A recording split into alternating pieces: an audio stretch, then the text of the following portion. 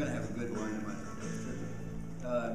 I feel like I'm at a bit of a disadvantage here because I've been thinking about what the internet meant in a relatively deep way and driving way since one night in the summer of 1984 when I finally, after a lot of trouble and effort, managed to get the rubber suction cup that I had attached to my phone to connect to my compact luggable computer and issue commands at 300 bits per second and make a hard disk spin in Washington, D.C.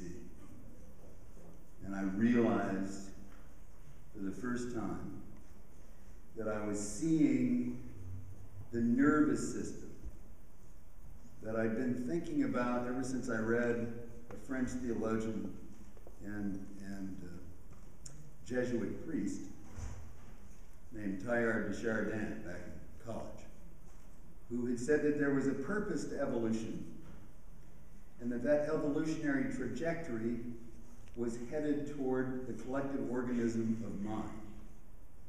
That, in his very Catholic way of looking at it, that human beings collectively would come together and create a consciousness that was capable of keeping God company.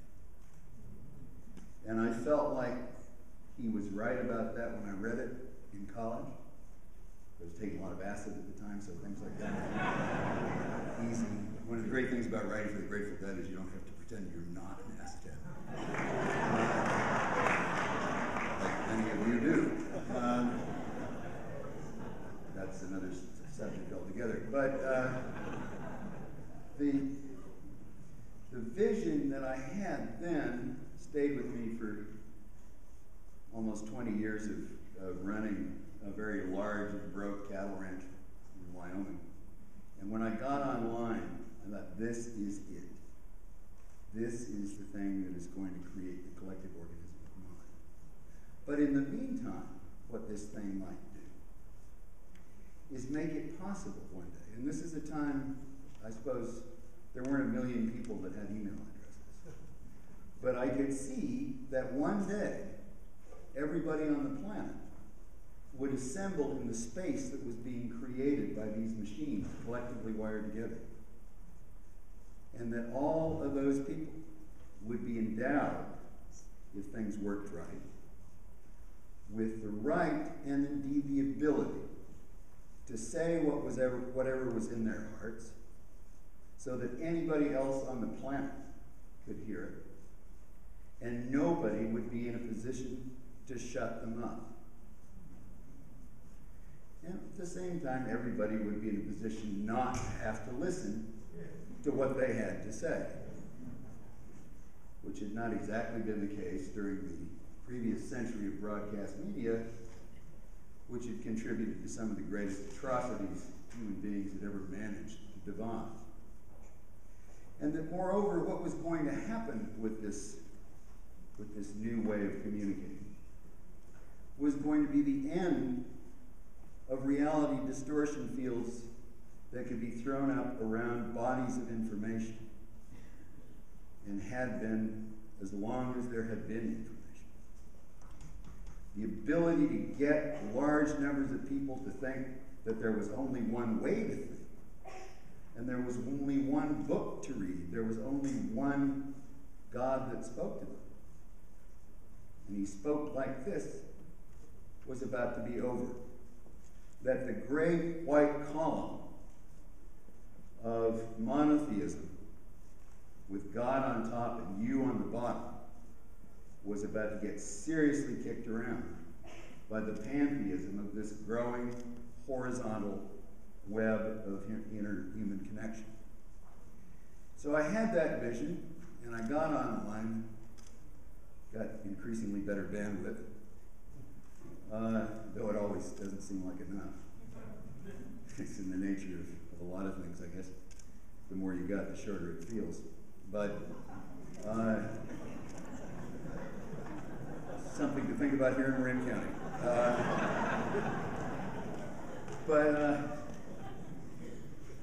Not too many years later, I, by an odd set of circumstances, found myself as the scoutmaster to a group of people who called themselves the Legion of Doom, who were actually mostly 14-year-old boys who were trying to violate the forbidden by hacking into various parts of the phone network because they couldn't figure out how to violate the real forbidden that they wanted. And the government was coming down on them with a vigor and force that was kind of, I thought, over the top. I mean, one of them was held at gunpoint. One of them came home and found that his 12-year-old sister had been held at gunpoint by about 10 members of the Secret Service while they carted out of the house every single electronic device they could find, including a clock radio, and all of his Metallica tapes, for example, as evidence that he was definitely using them for storage of God knows what it was they were trying to stop him from doing. And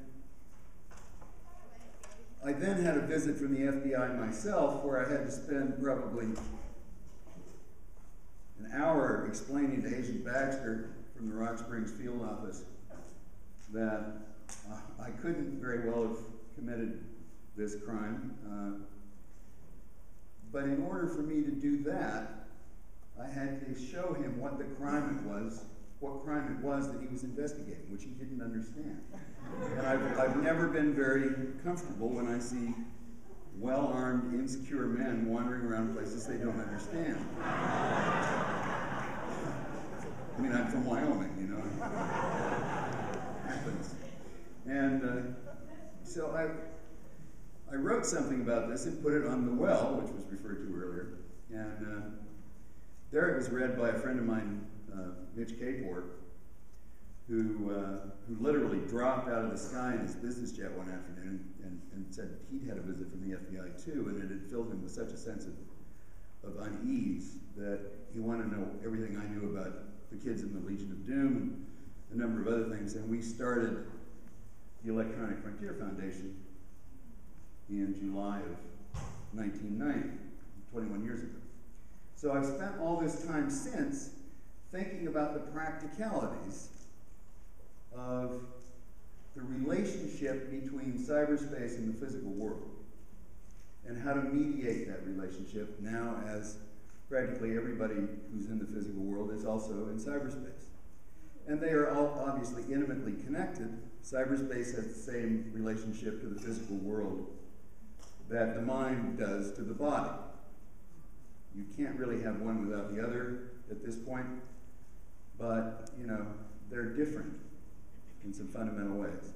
The physical world has a hard time grasping that concept because all of the existing power relationships on the planet are being renegotiated at this moment by virtue of the fact that anybody can say anything and anybody else can listen. So, you know, there are a number of things that I think are really valuable to think about right now, because we are now at the real sticking point. We are at a point with WikiLeaks and with the Arab Awakening where the physical world is really starting to become terrified of cyberspace and is going to do everything it can to somehow subvert what is possible. What they're doing in the WikiLeaks case is phenomenal, given the fact that if you actually read those cables, and I've read an awful lot of them, they make the United States government look pretty good. They certainly make the people in the State Department look like they're much better writers than I thought. And generally what America is doing is not so bad. But because this was revealed, there's a young man who has been in solitary confinement since July of last year, where he's forced to stand naked much of the day and answer a question every 5 minutes because he revealed those cables. And they are going to go out and try to prosecute everybody who was associated with WikiLeaks. This is going to be a very serious engagement. Also, in the Arab Awakening, I just had a a marvelous opportunity to spend 3 days with a bunch of young Arab revolutionaries from the entire Mediterranean Rim, bloggers and Twitterers, many of whom had been jailed and tortured for what they were saying on their blogs, and were willing to go back and go on saying. And nobody was going to shut them up. And they were different from other people that had come before them in their cultures because they had had the opportunity to read what other people thought, because they had the opportunity to question, because they had a chance to see that they were not the only person who was sitting there in smoldering hatred at his government and at the police and at the powers that had been for creating a world where it was assumed that he was incapable of governing himself and had to be governed either by a thug or a mullah. And they refused that racist vision of themselves, and they came together and have so far, with one notable exception where they really didn't have a great deal of choice, they have been unwilling to engage in violence because they knew that their real power was the ability to speak and be heard. And they knew that what would make life different for them over what it had been for many, many generations before them was that they inherently had the right to know. The right to know is a right that has never been promulgated before because it was simply impossible. But because of the internet, if we play our cards right, if we go on being vigilant, it will be possible for anybody on the planet to satisfy his curiosity to the fullest extent that is presently known by the rest of his species. Anybody who wants to know everything there is to know about a single species or a single element or any number of things can know everything that is presently known. And that is a profound shift in what it is to be human. Nothing like this has ever happened before. And unfortunately, there are many powers that are trying to keep it from happening because of very short-sighted interests. And I have to say in closing, this will not necessarily be a popular message, that the things that must be done in order to prevent the stifling of that incredible dream are going to be hard. One of them is that we're going to have to recognize that you cannot own free speech. That copyright, and I say this as somebody who makes a lot of his living from copyrighted material, copyright is the wrong model for monetizing the expression of the mind. Thought is not a thing. It is a verb. It is an action.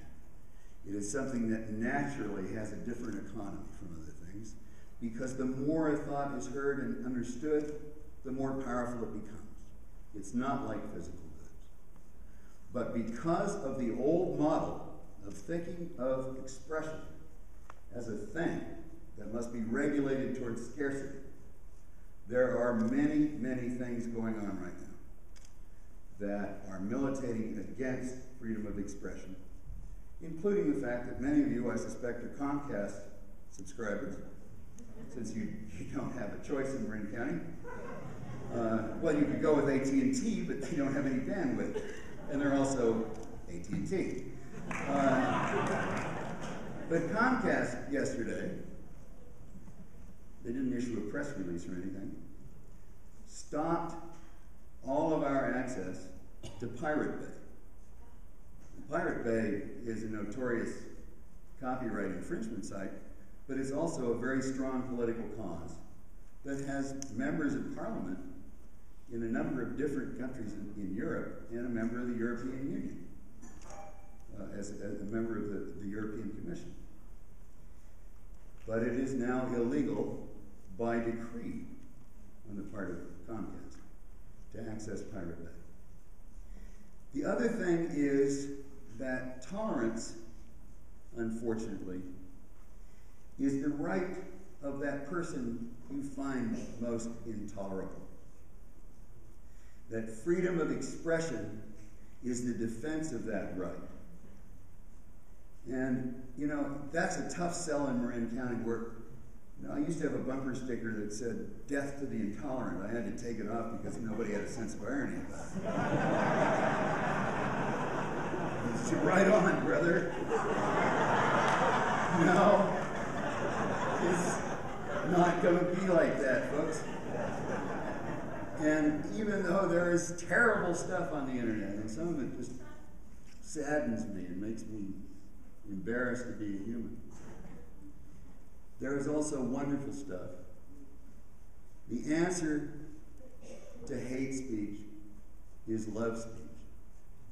And the answer to the speech that you can't stand is the speech of your own heart. So you're going to have to go out there and defend those bastards. And you're going to have to go out there and stop those who would try to own human expression from asserting that short-term right. And I hope you'll also take a look at the Electronic Frontier Foundation. We've been at this for a long time. We're winning. And so are our descendants.